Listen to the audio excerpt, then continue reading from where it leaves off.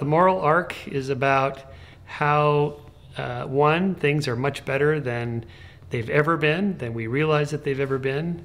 And two, the cause is not what most people think. Most people think moral progress is the result of religion and religious forces. But in fact, I show that's not the case. It's science and reason. Ever since the Enlightenment, we've been working to apply the methods of science to improve human life on all aspects, including morality. The book title was inspired by Martin Luther King Jr.'s famous line from his How Long speech, which is that the arc of the moral universe is long, but it bends towards justice. And he got that inspired by a 19th century abolitionist preacher named Theodore Parker, who said that there's an arc to the moral universe, and he could see that it was bending in the right direction. And this was before the Civil War, so even then people could see that there was some progress. And since then we've really documented it. And what I'm trying to do in the moral arc is show, using data sets and science and analytical reasoning, to show that things really are getting better, that we've been doing something right, and we can actually identify what it is using the methods of science. And one of the things we've been doing right is applying science to solving human problems. The first is that things are bad and getting worse. I mean, everybody thinks that. You can't help but think that when you watch the evening news. It seems like it's just one bad news after another. But in fact, the long-term trends, if you follow the numbers instead of the news, you see that things are getting better in all aspects of life. And that the second misconception is that it's religious forces that have been the drivers of this. People always hear, oh, religion ended slavery and so on. In fact, that's not the case. Most of the moral progress we've all experienced today is the result of secular forces of science and reason applied to solving human problems. You know, of course, there'll always be some violence, but I don't foresee any more major power wars, no more World War II type events. I don't think that's going to happen again. There'll be little skirmishes, of course, because that's part of human nature, is to fight over things. And of course, there'll always be homicides. People are jealous or angry, or they get in fights. But the numbers of those will go down so much that the chances of you and I dying violently will be close to zero. And then prosperity. I see, even in Africa, the end of poverty by about 2030 to 2050. It'll be completely gone. No one will be living like they are now. And that there'll be so much prosperity, life will just be so much better for so many people. That will reduce a lot of conflict. So I'm fairly optimistic about the future. Sure, slavery is a classic example. Everybody thinks that it was religion that abolished it, but in fact that's not what happened. People cite, for example, William Wilberforce, who was a deeply religious man who was campaigning for the abolition of slavery in England. But who was he campaigning against? Were all his fellow Christians and believers who justified slavery through biblical passages and theological arguments and so on. What ultimately won the day to abolish slavery was the idea of universal human rights, that all people should be treated equally. And that idea does not come from the Bible. You will not find that in any holy book. That comes from Enlightenment principles, that rights are natural and they belong to every human being born. I've always been interested in the idea of progress, and that we can go from here to there into a better world. I mean, it's almost like a science fiction fantasy, but in fact, when you use science instead of just science fiction, you find out, hey, there are actual trends. We can get there, even though there's no utopia to get to. Life can get better applying the methods of science and technology and reason. And so the personal interest in me is, I'm just a science guy. I love science. I think science is cool. I think science is the best tool we have for understanding the world, understanding how the world works, not just in physics and biology, but in human psychology and in politics and economics and beliefs, and how we can live together more peacefully. And it's science that'll tell us, well, what are the best conditions to set up? What works better, democracy or theocracy or autocracy? Well, science can answer that question. Moral progress is probably the most important thing we face today, because it seems like we could drive ourselves into extinction. It seems like it's one damn thing after another, and we never learn anything in history. But in fact, that's not the case.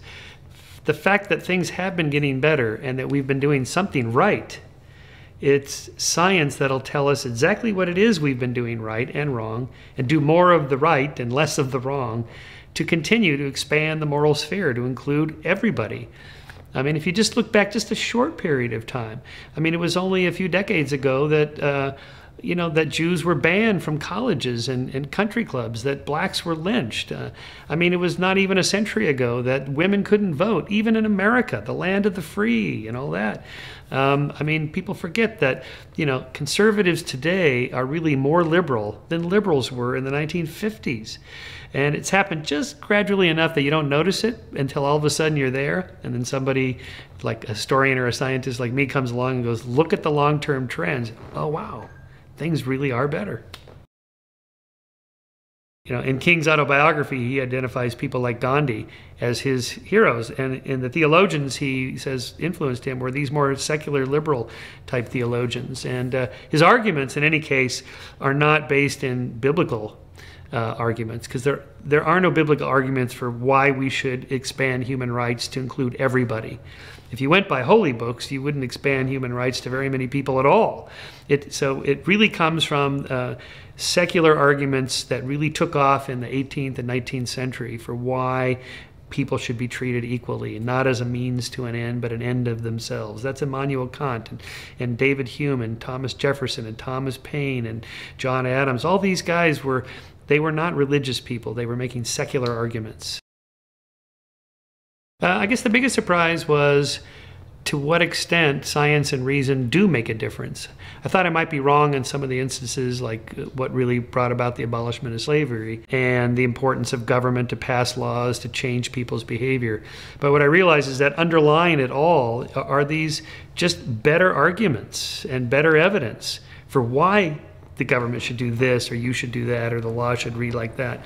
That it's what's behind it is our ability to use our minds to think and reason through solutions to problems. And that's encouraging because it means there is hope for the future.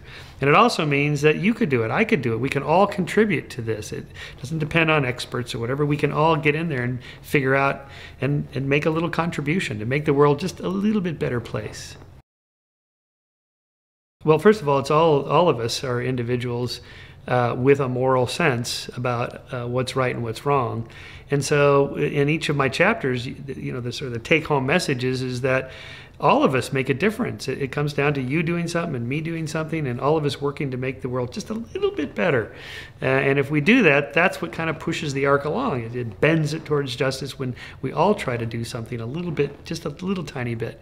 And it's the individual more than anything else that counts in our moral thinking, because it's the individual person or organism or being that can suffer. Racism is bad, but it isn't races that need the right to vote. It's the individual that needs to vote. It isn't races that suffer from homicide. It's a person that actually suffers physically.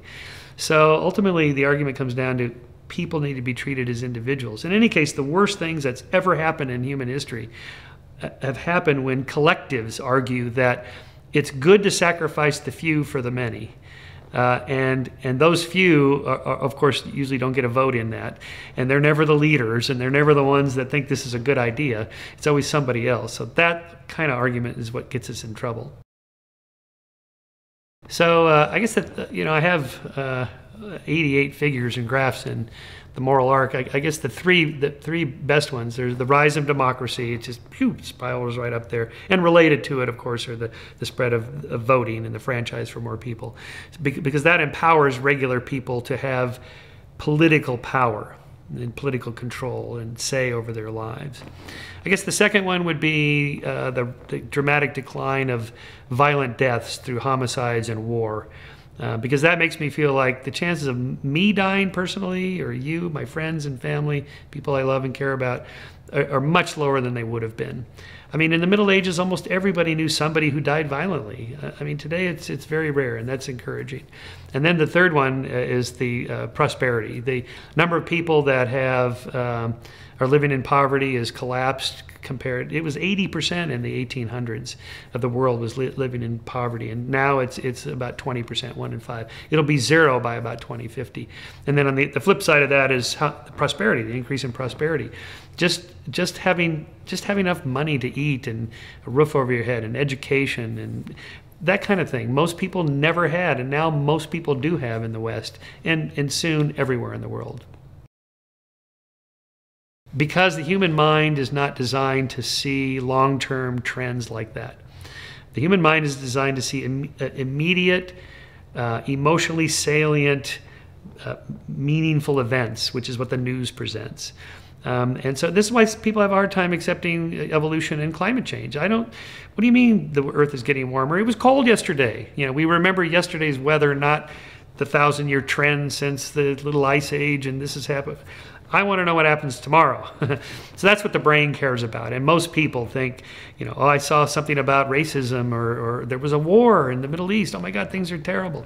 So it really takes a scientist and a historian to look at those long-term trends. And we will always be rare in that sense. But we got to get the word out there. We're doing something right, guys. Let's do more of that. What could be more interesting? What more entertaining? I mean, these spectacular long-term trends and huge events, world wars and revolutions and riots and these things, they're changing. Wow. I mean, everybody should know about this. I mean, this is good news. And it's not just good news, it's huge. It's big news. And also, this is part of what's called big history. There's a new trend called big history, you know, from the Big Bang to last week. Let's look at the whole big picture. And let's break down all those academic barriers. You know, the history department's over here, and the science people are over there, and the economists are over here, and the humanists are up there. No, we're all in this together to solve these problems. And we should look at it in the big picture and bring all the sciences together to answer one question. Are things getting better or are they not? And they are.